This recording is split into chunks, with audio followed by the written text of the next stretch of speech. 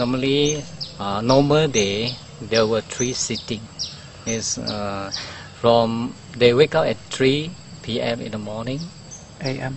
Yeah, 3:15 they start doing meditation up to 5:30. This is the first session. Second session is afternoon 1 to 3. Second session. Third session is 6 to 9 o'clock in the night. This is one normal day, is 1 day 3 sitting.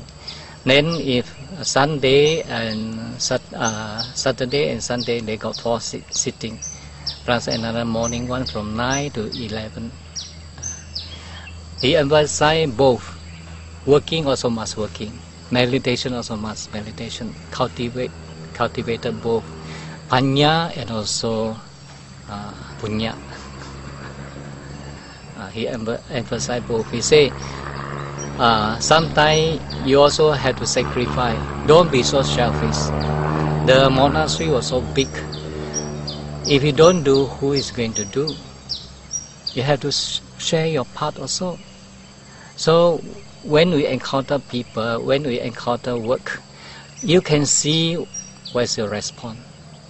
You can see where actually the battlefield, the real battlefield exists when you confront with people and work. Not you're sitting there. You're sitting there because nobody come and make you angry. But you face with people, a lot of what is that? Friction. Friction will occur. So when this friction occurs, you can see your mind.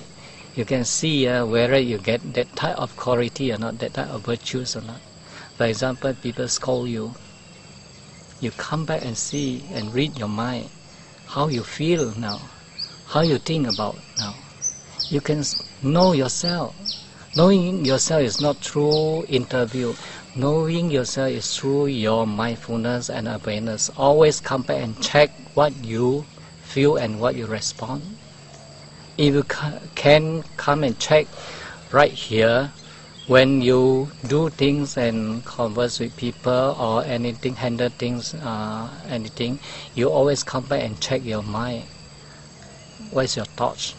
What is your feeling? What are you thinking about? You can understand yourself. You can read yourself. You are going to ask the master. Master don't know. For example, you say, Master, is it my greed or my hatred is it reduced? Who know? You yourself know.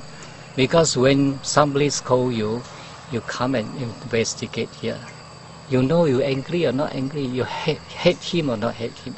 If you not hate him or not angry him, your hatred is already reduced.